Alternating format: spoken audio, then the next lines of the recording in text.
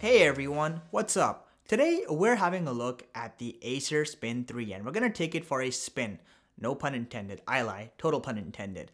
The configuration we have here today is rocking Intel's i5-1135G7 processor. Yes, it is Evo certified, 8GB of RAM, 500GB of storage. We also have Intel's Iris Xe graphics powering this thing. Additionally, the latest Wi-Fi 6 as well as Bluetooth 5 standards. And finally, this is the 13.3-inch screen variant. And yes, it is QHD+.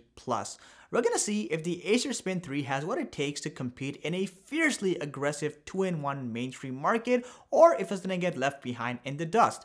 As always, if you guys enjoyed this review, hit that like button, sub to my channel. You have no idea how meaningful those small actions are to this channel and how happy they make me. Thanks for watching, let's get started. Starting off with the packaging, as you can see, you get one of the most generic looking cardboard boxes you'll see your entire life. Thankfully, you do have some branding by Acer to let you know this is in fact the Acer laptop. Once you remove the content seal on the top of the box, lay down and proceed to actually open it, the first thing you'll see inside, of course, is the laptop itself in a soft cloth protective sleeve. Remove all that stuff and here it is in all its glory. This thing is nimble, but it looks premium. More on that in a quick minute. Past that, you do have a 45-watt charging adapter. What I really like here, however, is that you have a USB-C charging solution right out of the box, which is great to see. Past that, you have the standard wall outlet charging cable piece, and finally you have the warranty information regulation, quick start guide, and all that fun stuff. As far as design goes, the Acer Spin 3 is definitely a piece of work, and I mean that in a great way. So this laptop has a mostly metallic finish. So it weighs about 3.1 pounds, which is somewhat heavier than the average for a 13-inch laptop, but like I said, it's mostly justified. Starting off with the top side, you have a nice metallic finish. It doesn't have any particular texture, it's smooth to the touch, but it feels nice and premium. Also, you have the Acer branding in the center, nothing too flashy, nice and simple. Making our way to the rear side of this laptop, the first thing you'll notice is that you have your two standard hinge brackets, but you'll also notice you actually have two speaker grills, one on either side. And the reason for this is because this is a 2-in-1 laptop to maximize sound exposure. And then in the dead center, you have the heat exhaust vent. This is the only one, so it is the primary way the laptop releases all the heat. Making our way to the size of this laptop, consider me impressed. The I/O port diversity here is exceptional. So you still have a proprietary DC charging port. Right next to that, you have two Thunderbolt 4 ports, a HDMI port. You also have a USB 3.2 port with reverse charging capability, a micro SD card reader slot. But we're not done yet, because on the other side, you have the good old headphone jack. Right next to that, you have one more USB 3.2 port. And if you look carefully, you'll notice you actually have an insert slot for the stylus itself. This is how you remove the stylus. And by the way, when you put it back in, the stylus starts charging. The integration here is phenomenal. Finally, making our way to the bottom side of the laptop, you'll first notice you have two very large air intake vents. This is also where the cooling fan is hosted, so plenty of air going in. Another thing that's really impressive is that you have a metallic bottom finish as well, which is very rare for mid-range laptops. As soon as you unfold this laptop, you truly appreciate the high quality inner chassis here. The palm rest has a reasonable amount of space given that this is a 13-inch laptop. Making our way to the trackpad, you have a ample amount of real estate space to surf around here, which is great. You'll also notice on the top left side is where you have the fingerprint scanner hosted. And yes, there is a little bit of flex towards the lower corners, but it's not so bad that I would go as far as calling it a bad experience. Overall, this is a relatively high quality trackpad. The keyboard, generally speaking, is a very healthy experience. So you do have nice and wide keycaps that minimizes any chances of making typos. Additionally, key travel, while not exceptional, is pretty good given the size of this keyboard. And also you'll notice that every keystroke is very tactile in nature. Generally speaking, it's a very fun experience to type on this machine. Now, unfortunately, due to its small size, you don't get a dedicated 10 keypad. It's also worth noting this is a fully backlit keyboard with a 2-tier lighting system. My only nitpicky thing about this keyboard is that the arrow keys are very small. They definitely could have been larger. Directly above the keyboard, you have the Spin branding, and right above that, you'll notice you have another speaker grill. This is again to maximize sound exposure. Now, as far as the hinge quality goes, generally speaking, this is a very sturdy and reliable piece of mechanism. It's a 2-tier hinge system. My only concern is that the connection points are a little weak, and this may impact long-term durability, but time will tell in that regards. Now, making our way to the display fitting, you'll notice you have a relatively thick chin, but that's okay because it looks very sleek with that black Acer branding going on there. Now, the actual bezels themselves are very narrow and more or less in line with 2022 standards. Making your way to the top, you have a somewhat thick forehead, but it also hosts that mediocre 720p webcam, which, while not the worst of the bunch, isn't anything to write home about either. The Acer Spin 3 definitely blows most of the competition out of the water when it comes to display quality. So you have a resolution of 2560 by 1600, a aspect ratio of 16 by 10. Yes, this is a IPS panel, and there is practically no screen flickering at any level of brightness whatsoever. You do have a standard refresh rate of 60 Hz.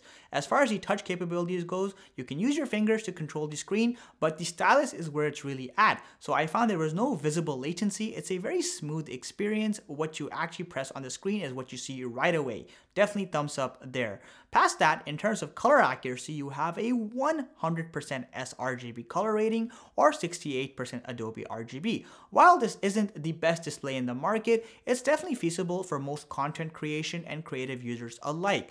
My only thing that I don't like about this display is its mere 300 nits peak brightness. While this is not the worst of the bunch, given you have a very glossy display over here, there's a lot of reflection, and under brighter settings at 300 nits is just not enough to compensate for all that external lighting coming in. In terms of performance, the Acer Spin 3 is about as good as an i5 processor can be. So as far as web browsing goes, or word processing, watching videos on YouTube, it's going to be a very smooth experience. There will be no lag or any sort of performance drop. When you really start pushing this machine to its limits, by let's say start doing 4K video editing for example, you'll notice a couple of things. Generally speaking, the machine is able to sustain performance for a short period of time before you start seeing the occasional frame drop, and that's because a fair bit of heat builds up. Additionally, that 8GB of RAM doesn't do it any favors.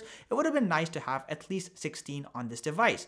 Now, in the gaming side of things are slightly better. I found games like GTA 5 can actually run at a steady 30 plus frames per second at the native resolution. This is pretty impressive, all things considered. Of course, as the machine gets warmer, you do start seeing more drops in the frame rate. For those of you who are concerned about thermals, under its absolute peak load, this machine can get a surface temperature of about 39 degrees Celsius, which is uncomfortable. However, under a more realistic sustained high load, you'll be at a comfortable 31 degrees Celsius, which is pretty reasonable in my opinion. And under lower loads or mid loads, you'll find you hover around the 24 degrees Celsius mark, which again is very much comfortable. Now, in terms of fan noise, this is a very quiet machine when the fans aren't spinning loud. In fact, you can hardly tell they're there. However, at its absolute loudest, the fan can hit a peak noise of 38 decibels, which again isn't really all that bad, and this usually happens in short waves or bursts. In terms of battery life, the Acer Spin 3 is just okay. So I found under mid-load usage, doing stuff like watching HD videos, Netflix, web browsing, keeping brightness at 50%, I was able to squeeze just about 8 hours of battery life.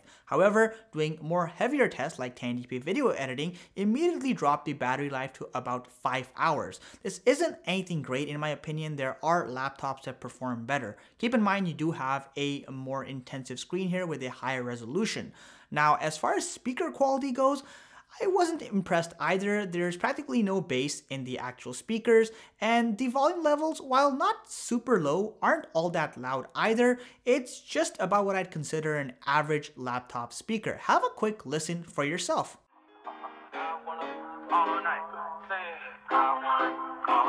Hello stranger, it's been a minute since we last kicked it. By the way, just got in town, and I won't let cumulus clouds all in the sky ruin my vibe.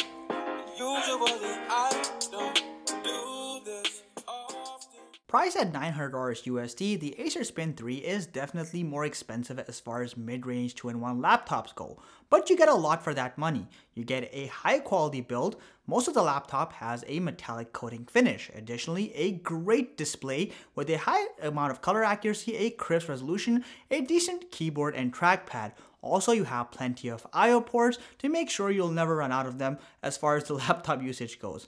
A few things holding this machine back, of course, include its lackluster battery life at just 8 hours of day-to-day usage. Additionally, the laptop's performance, while decent, isn't anything to write home about. There is a fair bit of thermal throttling. However, to be fair, the laptop still manages to stay relatively cool. All in all, I think this is a very content creator focused type of laptop or creative user focused laptop. It definitely gets a lot of things right that other 2-in-1s don't. I can wholeheartedly recommend the Acer Spin 3 to anyone who has the budget to afford it. I think this is a value pack machine that may be charging slightly more, but it's giving you a lot more for that difference in pricing. I hope you guys enjoyed this review. If you did, hit that like button, sub to my channel, it helps me grow. Thanks for watching. See you next year.